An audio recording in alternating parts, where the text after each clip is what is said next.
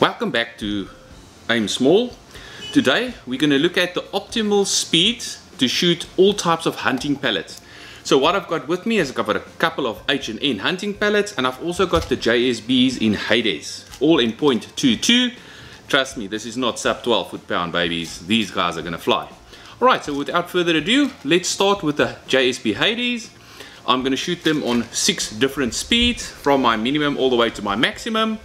I'm going to record the speeds on my chronograph, that's right here, and I'll put it on as I do the video. I'll edit in the exact speeds for each speed setting and the groupings. Let's do this.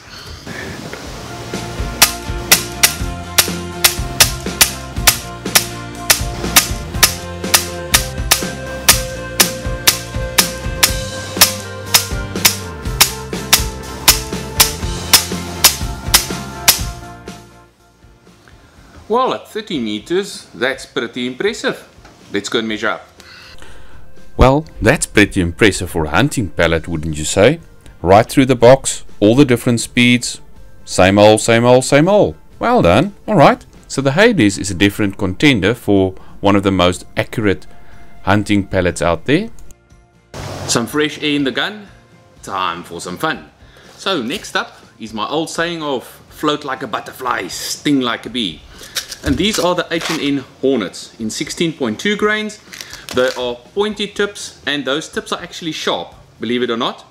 The idea behind these Hornets is to penetrate the tougher pests out there. I don't know what is the toughest there, a rat, a South African rat, a UK rat, or a USA rat, but somewhere along the line these things I think are perfect for ratting. So let's have a look at them.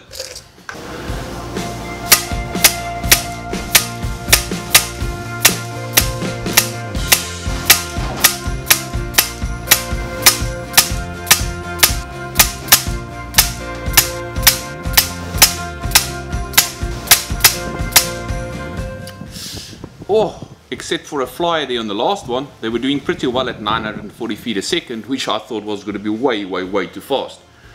But that's not too shabby. Quite interesting to note that with the Hornets, it's the only pellet that after I change my power wheel, the first one is off target and the rest then groups.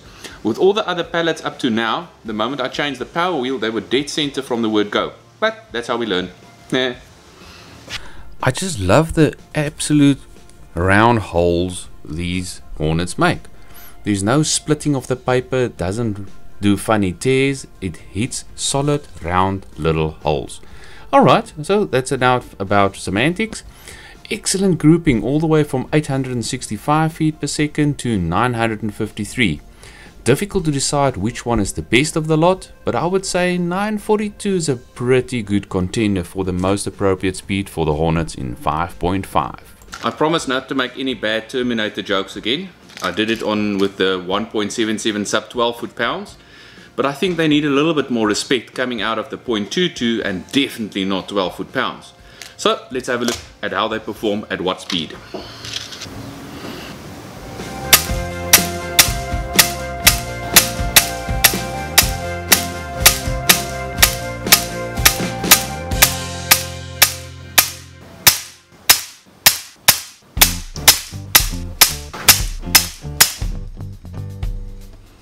Oh wow, look at that power setting 4. Woo! Time to go and measure. Woo! Oh me, oh my.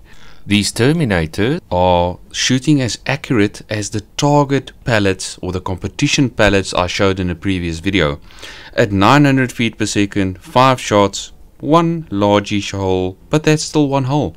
Even at 935 and 948, so anywhere between 860 all the way to 950, that is pretty decent accuracy at 30 meters for a hunting pellet. I'll have to take them to the 50 meters, although they are actually built for 30 meters.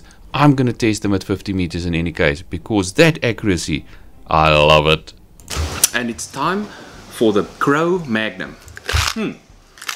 Alright, so it's 18 grains. But what's interesting about this one, the hollow point in the front is so big that you need to be careful not to load the pellet incorrectly into your pellet loader. I nearly did it twice. Alright, let's get on to some shooting.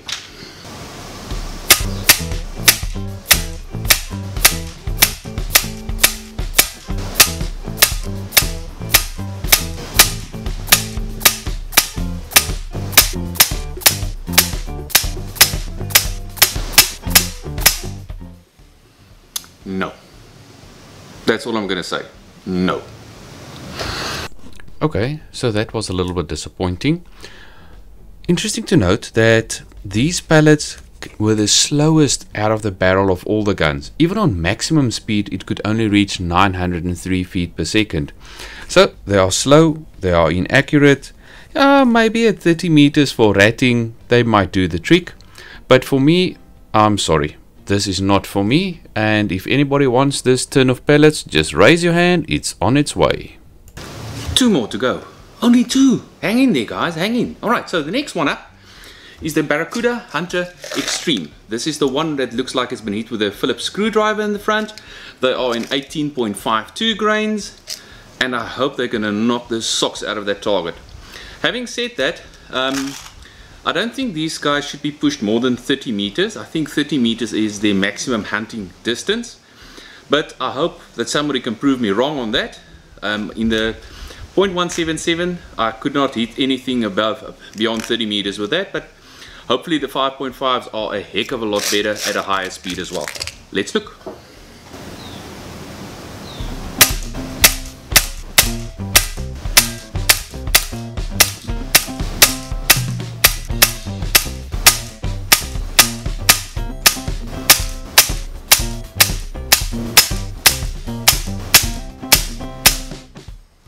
Alright, the 5.5s impressed me this time round.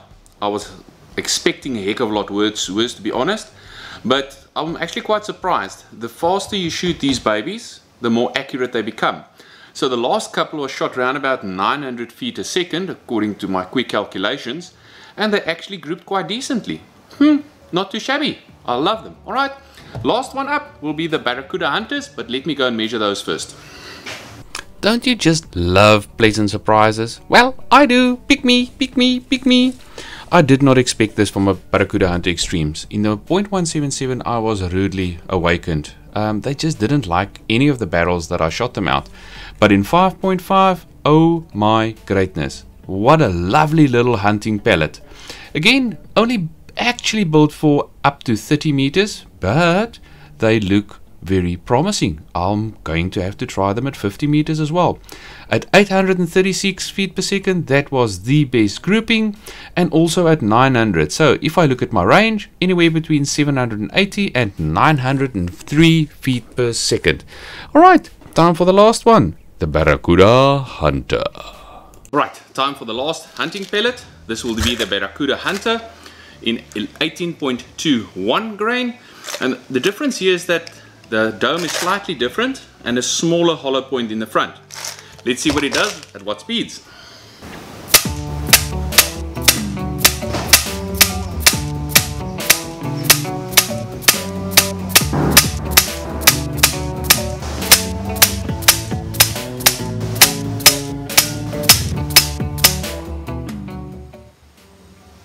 Alright, that was quite interesting. Nice to wrap up with something like that. Not as accurate as the Barracuda matches, but obviously there's a big difference between a hunting pellet and an accuracy pellet. Time for the final measurements and give you guys the final results. The Barracuda Hunters were consistent across the range, all the way down to 726 feet per second and up to 901 feet per second. Not much to choose between those groups, one or two odd ones here and there, but some immaculate shooting there at 834 feet per second and 879. And 901. Again, as I said, across the board, good, clean, comparative shooting. Love this staccato voice of mine. Let's wrap this up with the best grouping of each pellet. So the JSB Hades, the best grouping was at 883 feet per second. The best one for the Hornets was at 942 feet per second, and what an immaculate grouping that was. Looking at the Terminator, that came in at number 4 at 900 feet per second. The Crow Magnum, well, I had to choose one, again at 903 feet per second. The Barracuda Hunter Extremes, an excellent grouping at 836 feet per second. And then last, the Barracuda Hunters with some awesome groupies across the board, but the best one at 879 feet per second. Well guys, that's all I have for you for today with the hunting pellets. I hope you enjoyed that as much as I enjoyed making that. I'll see you guys in the next one. That's all, folks.